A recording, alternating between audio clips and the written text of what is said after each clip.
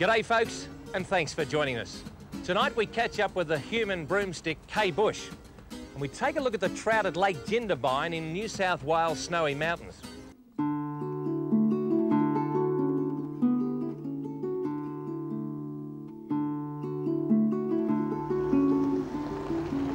I'll tell you what, this looks all right here, Bushy.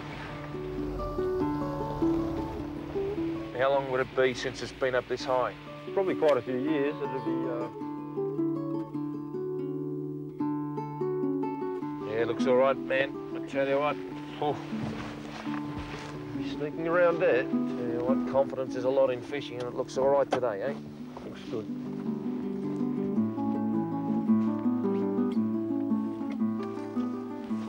Well, folks, you know,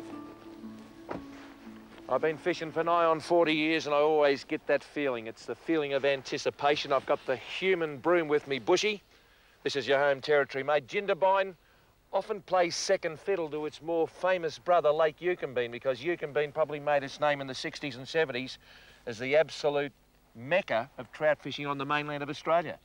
Yes, Rex, but it's a bit underrated, I think, Jindabyne. It's a much better lake than people think, especially when the water's high like this, because it doesn't happen all that often. Well, there's a little bit of chop on the water and the boats can wait for another day. We really don't need to take any risks up here. It's pretty brisk and we're dressed accordingly. And we hope behind us, that flooded area, well, we hope there's a trout for us, Bushy. I've got some nice Melbourne worms. What do you think? I think we're going to kill them, Rex. 50 cents each way, folks, because with the broom, we're always in with a chance. Have a look at the way this vegetation's starting to rot with the new water coming up. Oh, it's fantastic seeing it up this high, Rex, after all this time. I tell you, I reckon it's not beyond the realm of the possibility to see a tailing fish in here. No, you'd expect them to be in here mopping up some of this stuff, the flooded food. Head down, backside up, you know? Yeah, sure. I tell you what, you talk about challenges, these little bulrushes, well, that's the sport of fishing, isn't it? People just sort us right out. This looks all right over here. It's a little bit more open ground over here away from the rushes, and we've got a bit of a chance to get one if we get one on. Yeah, that's the spot. That is the spot right there.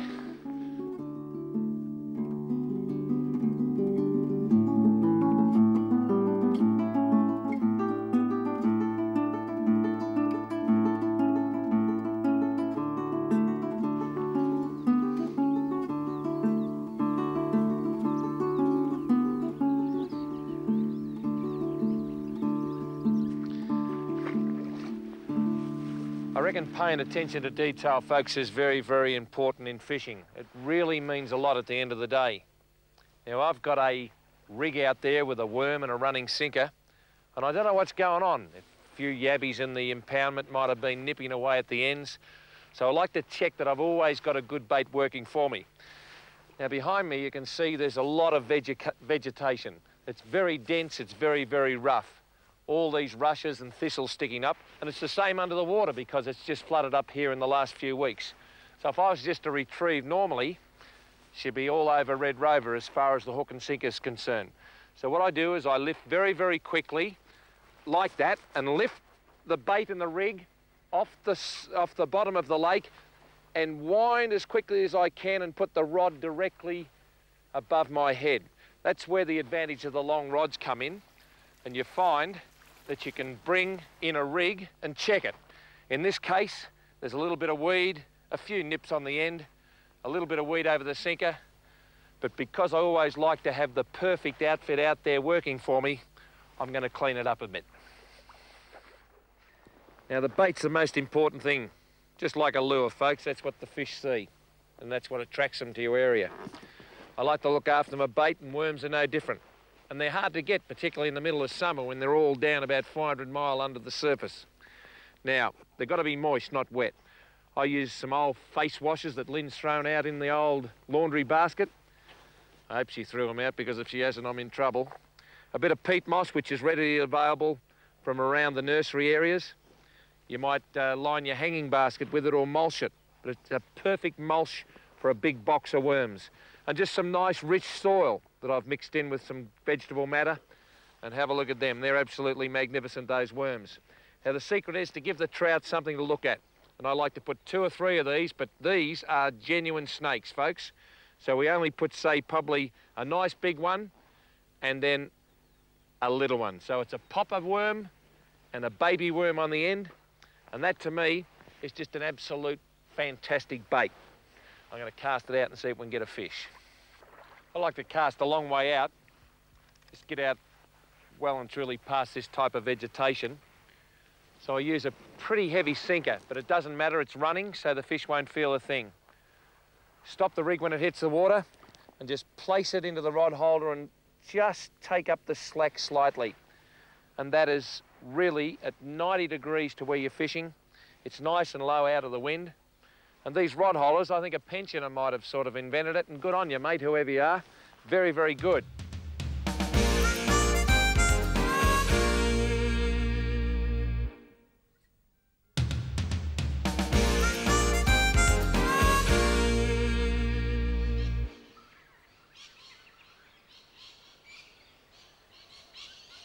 Bushy, you're on. Oh, he's gone around a stick, Rex. Oh, gee, he's a big thumper too. Is he? Oh, he's caught around the stick. It's no good being with the fish, ain't it? So we could have fished on that bank where there's no vegetation, folks. And yibbity yibbity, there's no fish, so you've got to get in here with the fish. I've still got him, but he's wrapped up around a stick.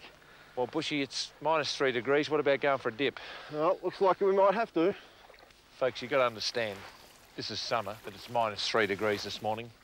My fingers are like, well, you know what. And there's Bushy. Have a look at him. Is he a marvellous man? I tell you what, we've got the radio mic off him, and he is desperate to get this fish that he's taken his rod at 1,000,000 miles an hour. Now, that is very keen, folks. I'm telling you, there's snow on them there hills, and it's absolutely freezing. You are an idiot. How are you going? Look at that. Oh, that might go. Look at that. Well, come and give us a look at him. We have a fish. Now, tell you what, folks. Bushy said that he was very, very keen to join the company. I think after this he might own the company. The man that runs the show is the show. Have a look at this. Is he a brown or rainbow, Bushy? It's a nice brown, Rex, but I've just had to cut the line, so he's free at the moment. Yeah. If he leaps out of my hands, we're going, but we'll bring him in. He's in pretty good nick. Yes, he's a nice fish. He's in good nick. How are you? I'm in less good nick than he is, Rex. Is it cold? No, it's not cold in the Snowy Mountains, Rex. You're a very, very keen angler to bring that into us. Isn't that marvellous? I tell you what, he loved that bunch of worms, mate. You better give him the kiss. No, I tell you what, he's a magnificent fish. I'll give you a kiss, mate. I tell you what, a beautiful male fish. Probably, well, I reckon you're getting up to 1.5 kilos of beautiful Jindabyne brown trout. Perfectly formed. Will we let him swim free, Rex? Of course he is, mate. I tell you what, he'll absolutely love that. It's the best way when they're obviously not going to go first off for the young people. It's just to get their balance, do you think? Yes, you just leave them in the water, just wrap him around, don't squeeze him too hard, and he should swim off. Just give him a little bit of a rest. Just work him so that the water goes through his gills. Yeah. And the hook you've left in him, he should be able to get that. I've left the hook in him. Yeah. Oh, yeah, look. He's swum. Beautiful. And there he goes down there. Now that is a desperate effort, I'll tell you what. Congratulations, son. Well, he's won me, Bushy. I'm certainly not going to do it myself. They say this is Rex Hunt Fishing Adventures. It's more like One Flew Over the Cuckoo's Nest, you idiot. You do have to be crazy. He is.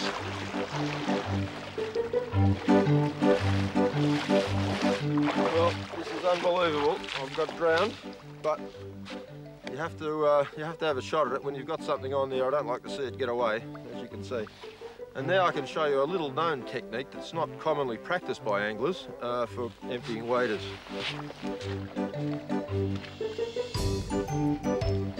It's a terrific technique for the Snowy Mountains when it's about 2 degrees.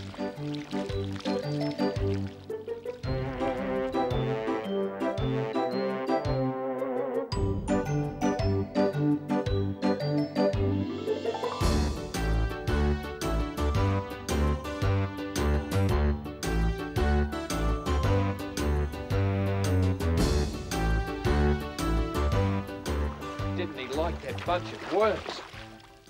Didn't he love that bunch of worms? Oh, what a good fish. A beautiful brown. Oh, folks, I tell you what, I never ever tire of this. Now, At home, a lot of you will say, oh gee, how's he going to get this in? A lot of you do carry a net. To be quite truthful, I don't want to be blunt or rude. I reckon sometimes a net can be just a little bit of a disadvantage because you start swishing around with it and yee-hoo, wagons ho. I reckon the easiest way is to beat your fish. Now, he's not going to go anywhere. I've got 6-pound line. He's just giving his last little bit of a go, but he's a nice fish. He's not far under a kilo. He's scoffed that bunch of worms like there's no tomorrow. And really, I'm going to let him go, but I wish I could talk trout language. But I'll just show you that it'd be quite easy to just play that fish out. The rod's doing all of the work. It's acting like a giant shock absorber. And you see, they're the problems that you've got, but you can control it completely with one of these longer rods, and that's why I always use longer rods. A beautiful little fish, a beautiful little male. Look at the spots and that golden body. And the best way is to just keep his head out of the water and you can just beat him like that. Just like that, and the fish is yours. Now that's a beautiful kilo fish. I just wet my hands. Have a look for the hook. No, she's far too far down there. So the hook's still in him. The line's gone. He'll get round to that hook in a day or two. It's only very, very sort of minor bronzed hook, and we'll just let him go just like that. And didn't he go at 100 miles an hour? So there you are, folks. Bushy, I tell you what a unique way it was of getting rid of the water. But Lake Jindabyne, folks, it's not bad at the foot of the snowy mountains.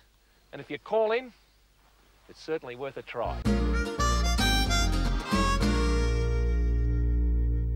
Look at that, a beautiful mud crab, fresh from tropical waters, and he's going to be absolutely delicious. But catching him's only half the problem. I then have to look after him until I can catch enough of his mates to make a meal. Now, he can inflict a nasty wound on me with those powerful claws, and also if I put him in a fish box with a few of his mates, they'll tear each other to pieces because they're a very territorial animal. So the best thing to do is to tie mud crabs up. Now, to do that, I'll need about 70 or 80 centimetres of stout cord. I'm just using some of this green packing twine. Then I put the crab on the ground and hold him down with my foot. All good Queensland crab tyers use bare feet, and most of them have still got all their toes, so it must work. Now, it's just a matter of finding the middle of the cord and taking it under what would be the crab's chin if he had a chin, and then around behind these two big powerful arms with the claws on the end, and into his wrists, if you like. Pull the claws back hard against his body. You can see I've already immobilised them. And then I take them under his back flippers or swimming legs. And at this point, I lift him up, spin him around, and using my toe to hold the middle of the cord, just tie a couple of double granny knots. Nothing very flash about it. Another one to finish off. And as you can see, he's now perfectly safe. I can put him in a box with any number of other crabs. They won't hurt each other. I can pick them up from just about any angle and not get bitten. And when it comes time to cook him, I'm going to put him and his mates in a fridge, or better still in a freezer, for about an hour, and it'll slow his metabolic rate right down, and then I can cook him humanely and dish up a delightful meal of mud crab. So learn how to tie them up and you won't have any more problems. Next week on Rex Hunt Fishing Adventures, we meet American ventriloquist David Strasman, and together we fish from the banks of Melbourne's Yarra River. And Steve Starling and Bushy head north to remote Cape York in far north Queensland. Well, folks, that's just about yibbity-yibbit time. We'll see you next week in the wonderful world of fishing, and in the meantime, hope you catch a big one.